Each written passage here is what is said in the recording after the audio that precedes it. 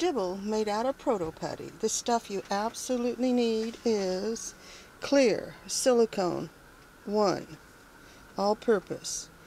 Now this is not food grade, 100% waterproof. It definitely is not food grade. Do not try to make chocolate molds or anything else out of it. I get the big tube because I'm going to make more than one thing. And it's good until 8/21/19, so it shouldn't be set up on me yet. The gun to use it through. And that little thingy, if you're dumb like me, didn't realize it, is to poke a hole once you cut the tip off. I didn't know that, and I'm squeezing and squeezing and nothing's happening. I'm going, oh, it's all dried up. No. You need to poke a hole. You need something to mix it in. You need something to mix it with. Or tongue depressors. Not essential. You can do it just plain, but food coloring of some sort. Once you get the food coloring mixed in, you need to add cornstarch. Lots and lots of cornstarch. And I do suggest gloves. I did it once without gloves, and it's worse than trying to peel a sunburn. It just doesn't want to come off, and you got multicolored lumpy stuff on your body. The shape for the dibble to become. And I have the majority of my starts end up in these. I do double layer them because they are flimsy. I don't want them to bulge out that much. And this kind of keeps them a little bit safer. I do put a handle on mine, and I just use an old clothes hanger if you can find a wire clothes hanger anywhere. Or you can use baling wire, any sort of stiff wire.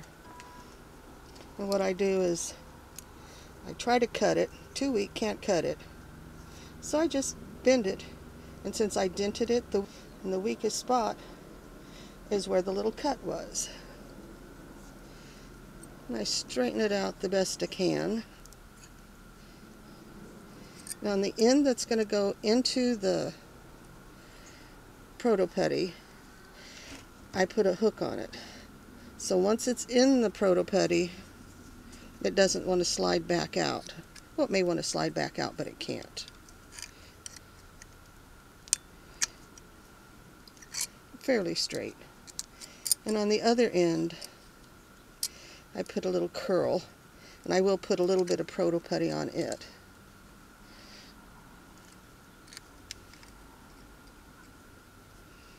Crimp it down, straighten it out. Straight enough for me. First, open up the caulking. And it's sealed down in there. Stab it. There it is, nice and juicy.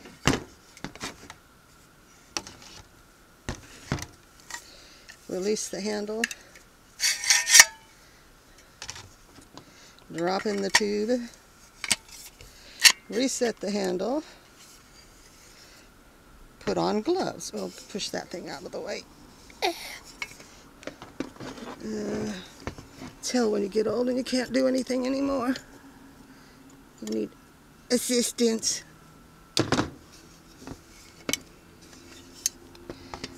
Now, put on the gloves before you go any further. And these are just 99-cent store gloves. Oh, definitely wear the gloves. Now for this, I would say I would need 3/4 of a cup to a full cup.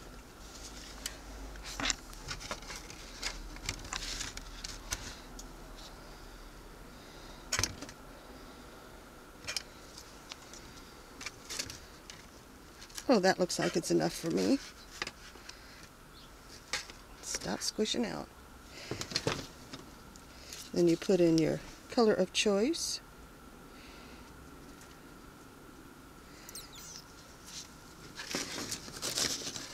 Then you mix it in.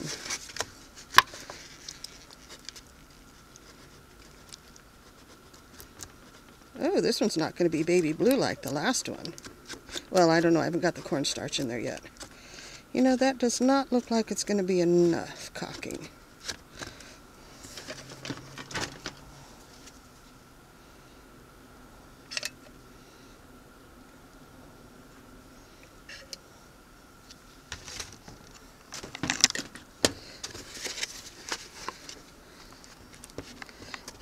I've already got it on my thumb.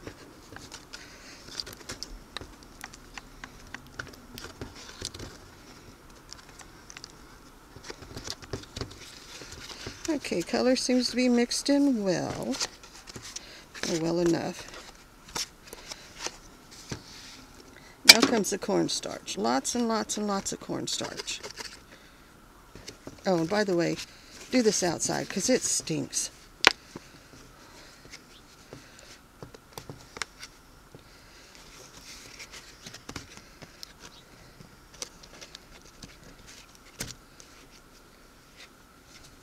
And then you get to play in it all you want.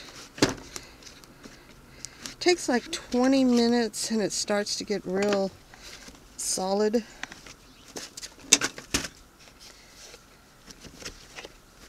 Just keep kneading it.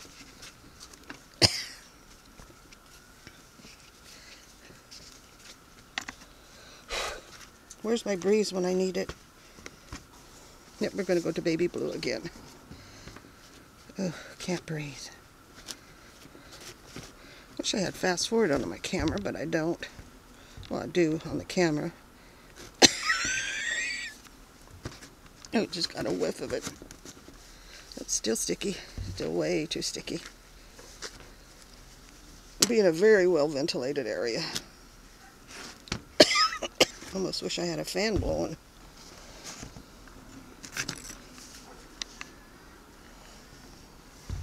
I guess as it cures, it gets stronger and stronger smelling, because, man, it's getting hard to breathe over here. Oh dear, I don't want to touch my cornstarch, but I'm going to have to. Because that definitely has not got enough cornstarch.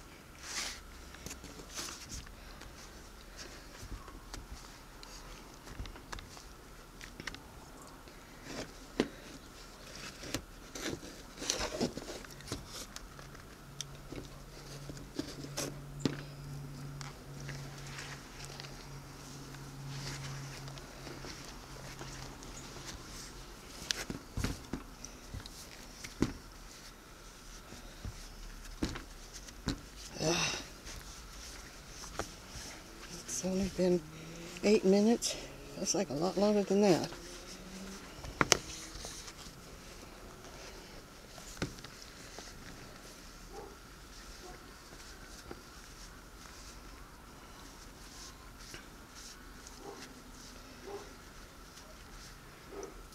Maybe there's make mittens, rubber mittens.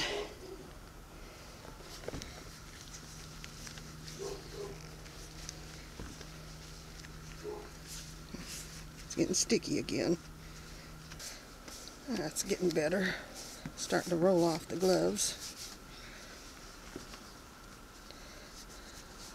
Except I don't have the gloves on my fingers either.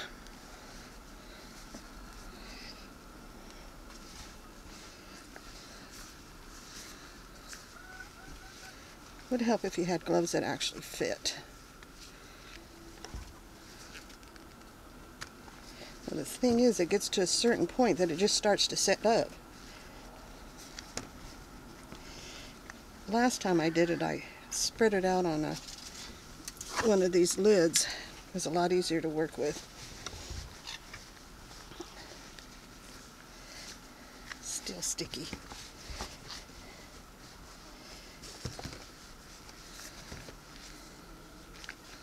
Just keep working with it.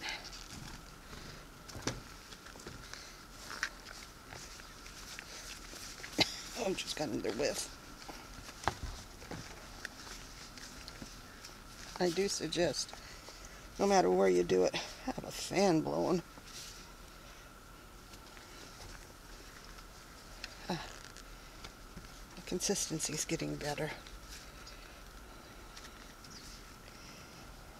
And have somebody around to put the gloves back on you.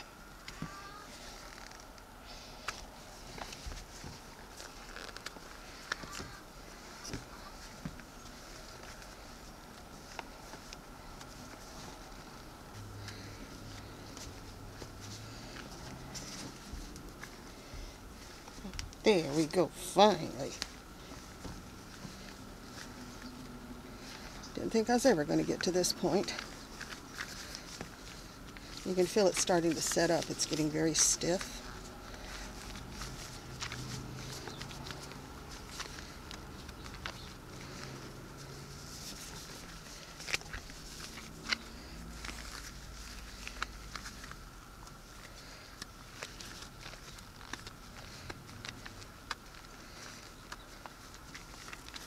That's taken about 10 minutes.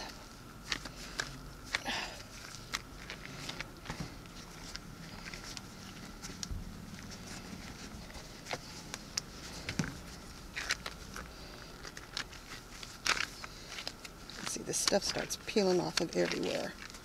It's getting to the point, that point is the hard part. The time-consuming part. I think that's about as far as I can get with it.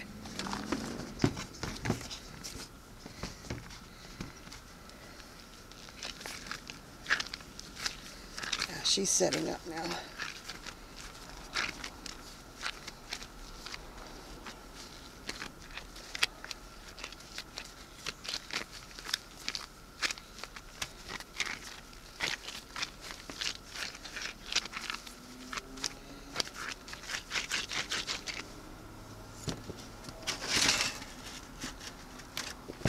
I don't know that that's necessary, but I do it just in case it decides it doesn't want to come free.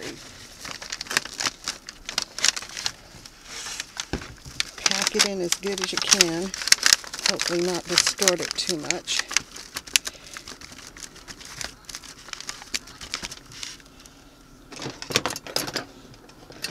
Find your clothes hanger, shove it in, or your handle of whatever sort. And then take some of the other stuff that's stuck on your fingers. It's heavy.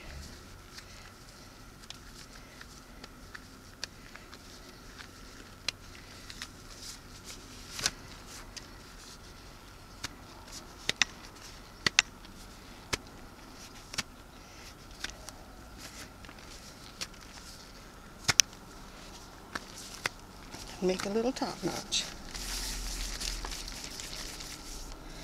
Oh, it's getting too dry. It's starting to look all cracky.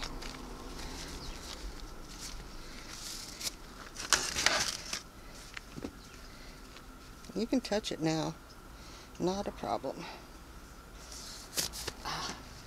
Don't like gloves. Don't like my hands being strangled. And now is when you can shape it into pretty much anything you want. So let's see, we'll make a little seed starter for the end of this one.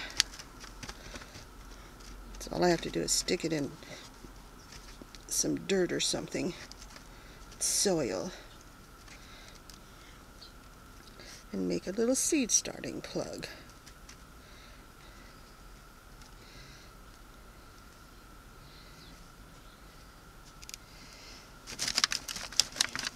That's it. And after it sets up, I just go and that feels like it's all the way to the bottom. Yeah, and it's not really distorted. And after it's all done setting up, then I'll just rinse off the exterior cornstarch. And I have this mess to clean up now. Well, do I dare, since I'm impatient?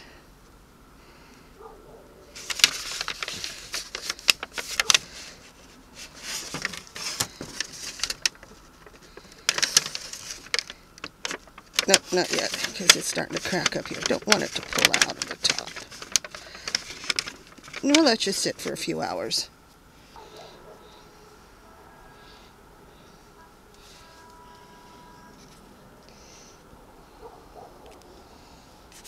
Wonders ever cease. Well, it's been a few hours. Let's see if I have to cut this out or if it will pop out.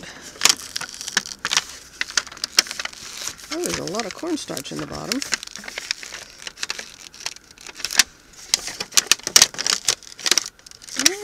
pop out. They might not.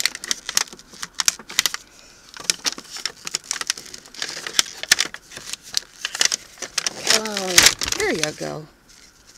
Oh, not exactly identical shape, but close enough. It'll hose you off.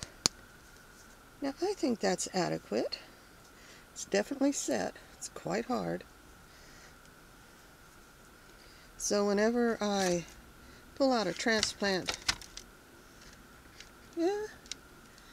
pull out something from one of these to transplant, what I'll do is just stick this in the ground first, then plop in the plant. Now I have 3 Proto-Putty dibbles. This one fits in the 200 little squares,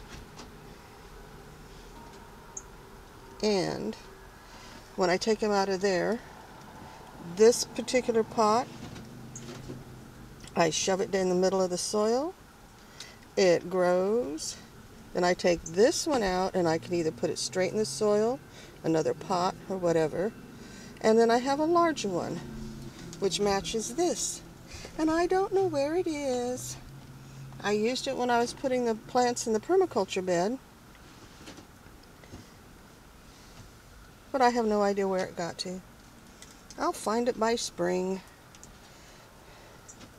But this one doesn't really fit into that one too well. Now this really won't go into here or move up. But I have a lot of these to plant in and a lot of these to plant in. So I got all my bases covered for come spring.